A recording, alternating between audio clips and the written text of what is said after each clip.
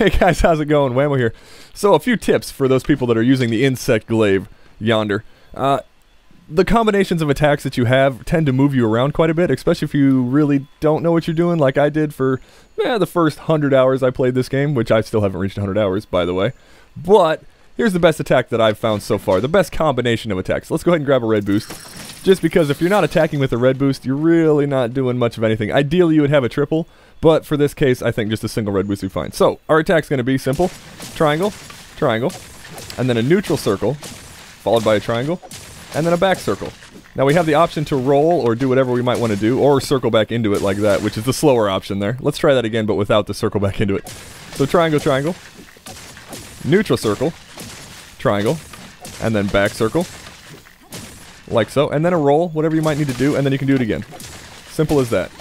It's hard to do while you're talking, but you know, it can be done.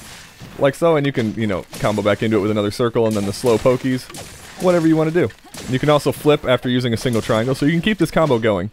I mean, there's no reason to stop. So long as you're alternating triangles and circles, you will almost always keep the combo going. In this case, I need to get away from that barrel, so we'll just do a forward circle. See? Easy as that.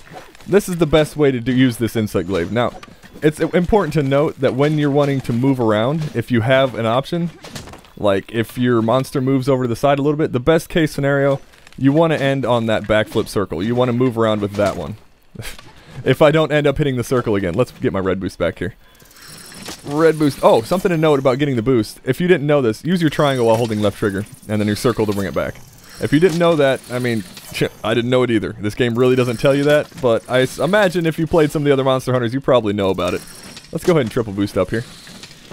There we are, triple boosted. I am using just the basic insect glaive, by the way. Yeah, I have access to the other ones, don't worry. I'm just using this to show. What was I talking about? Oh, so, right here. Double triangle, neutral circle, triangle, with the, this is the attack that you want to hit right there, that one. Backflip, then you can roll, do whatever you want to do. Easy as that. It's, you can do the triple part of it if you really want to, but the circle forces you to move forward or back. You can't just have a neutral standing circle, so if you do like a, like I said, a triple there, and then you use a neutral circle, it will put you forward. You don't have an option. But you can always backflip out of that. You're going to need another triangle after it, though, so yeah, that's pretty much all I've got here. It's just triangles and circles. Just alternate them. The only opportunity you have to use a circle is after a double triangle, as far as one that doesn't move you is concerned. It's that wide sweeping attack. And that's, it's not really useful in and of itself, but it sets up the nice, strong rising slash combo, which you want. This one right here.